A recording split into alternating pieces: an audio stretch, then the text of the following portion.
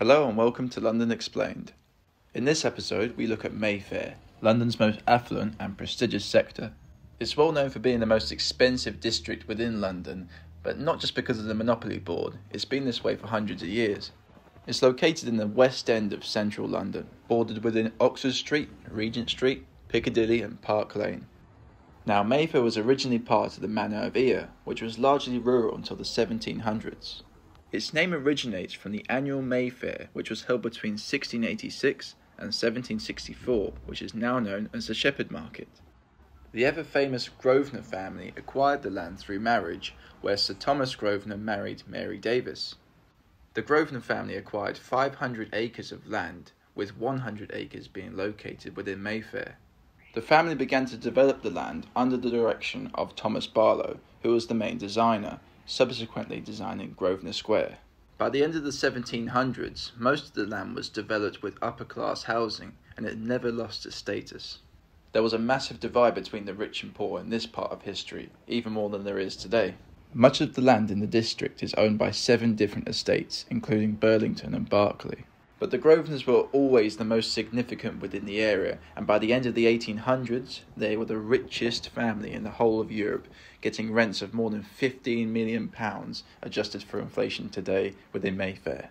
By the 1900s, the upper class was actually in decline, and servants became more expensive, which meant it was a huge cost to maintain a property within the area. As the 20th century went on, many luxury hotels, such as the Dorchester and the Grosvenor House, were established. But most famous of all is the Ritz, located on Piccadilly, which was built in 1906.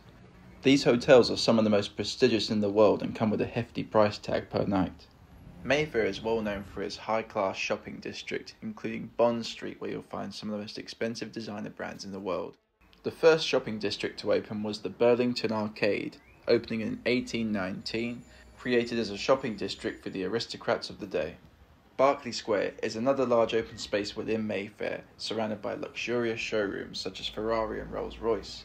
Almost every building in the district is kept in immaculate condition. Just like the Monopoly Board, Mayfair has the highest price for rent on average within London. There are plenty of upper-class cafes and boutiques that surround the area. Residents of Mayfair also have 2 of London's best parks on their doorstep. When crossing Piccadilly, you've got Green Park, which also leads to St James's Park and Buckingham Palace.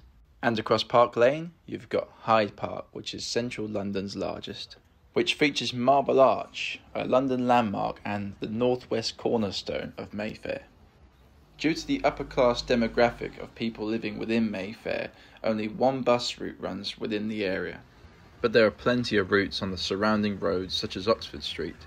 The London Underground have 6 stations on the bordering roads of the district, which are serviced by the Victoria, Bakerloo, Central and Piccadilly lines.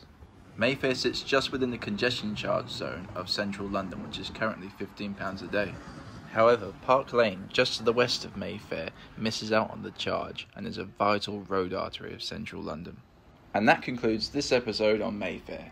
If you enjoyed the episode, feel free to like, share and subscribe, and I'll catch you again in the later video. Take care.